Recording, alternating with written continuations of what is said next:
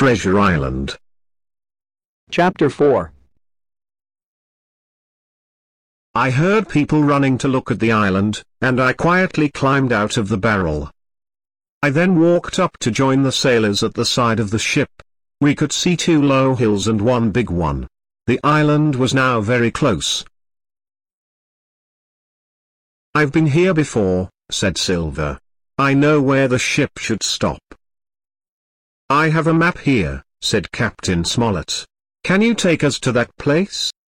I saw that Silver was excited to take the map, but it was not the one with the treasure marked on it.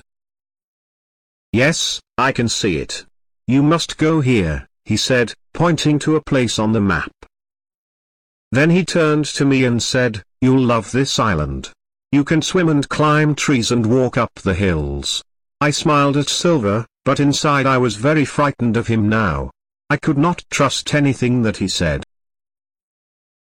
I soon found Dr. Livesey and quietly said to him, "I must speak to you, Captain Smollett and Mr. Trelawney. I have some terrible news." Dr. Livesey's expression did not change. He asked me to find his glasses downstairs, and walked off to talk to Mr. Trelawney and Smollett. I waited downstairs and soon the 3 men joined me. "What do you want to tell us?" asked Mr. Trelawney. I told them everything that I had heard in the barrel. When I finished talking, they thanked me. "Captain," said Mr. Trelawney, "you were right and I was wrong. What shall we do?" "I'm surprised too," said Captain Smollett. "They have worked hard and been a better crew than I expected. Now we must continue. We can't go back, or they might attack us immediately. I don't think that they will attack us until we find the treasure. Long John Silver did not find all of this crew, so some of the men are good men. We must wait, watch and attack them when they don't expect it." "Jim can help us," said Dr. Livesey. "The men all trust him. He can listen and find out who we can trust." I did not like this thought. I counted the men that Silver did not find for the crew. There were 7 from a crew of 19, and I was one of them. The next morning, the Hispaniola stopped close to the island. There were many trees, and above the trees I saw the rocky tops of the hills.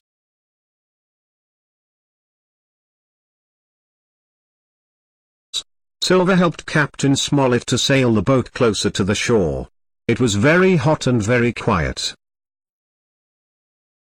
It smelled like bad eggs.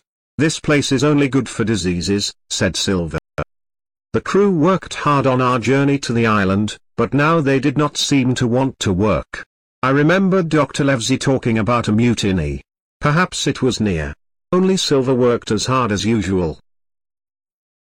Later, Captain Smollett told us that he had a plan. "Let's ask the men if they'd like to spend the afternoon on the island. If they go, we can take the ship. If they don't go, we know we need to fight them for the ship." Mr. Trelawney agreed. We decided to tell all the men we could trust about our plan and gave them all guns. Captain Smollett then told the crew that they could all have the afternoon on the island to relax, if they wanted to. "When you hear a gun at the end of the day, it'll be time to come back," he said. All the crew suddenly looked happy and they all agreed to go. Perhaps they thought that they could find the treasure immediately. Captain Smollett asked Silver to organize the men. 6 men would stay on the Hispaniola and 13 would take the small boats to the shore. I realized that there were 6 of Silver's men on the ship. The men in our group would not be able to take the ship. So I decided I would go with Silver onto the island. I got on one of the boats quietly, but Silver saw me. Had I made a big mistake? The boat I was in was fast, and we were nearly on the beach first when I held on to the branch of a tree and jumped out of the boat. I heard someone calling me, but I did not listen and began to run as fast as I could. When I stopped, I felt happy. Silver did not know where I was. This part of the island was open, with just a few trees. I could see the hills in front of me. As I walked, I saw pretty flowers, snakes and small birds. Suddenly a cloud of birds flew into the sky and knew that something was coming towards me. I was correct, because I then heard people talking. I decided to hide behind some trees. I realized that one of the people was Silver, but I could not hear what he was saying. Soon the birds returned, and I knew that the men had gone. I told myself that it was my job to find out what these men were planning to do. So I decided to follow them, without them seeing me. After a few minutes, I saw Silver and another sailor talking near a beach. "I want you to join us, Tom, because I know you're a good sailor.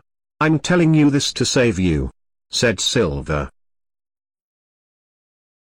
"Silver," Tom replied, "you're a good man and you shouldn't work with these pirates."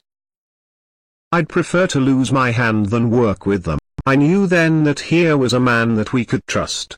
Then came news of another. I suddenly heard a terrible shout, then all was quiet. "What was that?" asked Tom. Silver smiled and said that. "Oh, I think that was Alan." "Alan!" cried Tom. "He's a good man. If your men have hurt him, then you are no friend of mine. I won't help you." Tom began to walk away from Silver along the beach. Silver suddenly threw his crutch at Tom, and it hit him hard on the back. He fell to the ground, and before he could stand again, Silver killed him with a knife. Silver now blew a whistle and I knew that more of his men would soon arrive on the beach. I was very frightened. I walked quietly back into the trees, then ran as quickly as I could. As I ran, I began to think. What could I do now? When we heard Captain Smollett's gun, could I go back to the beach to be with these men?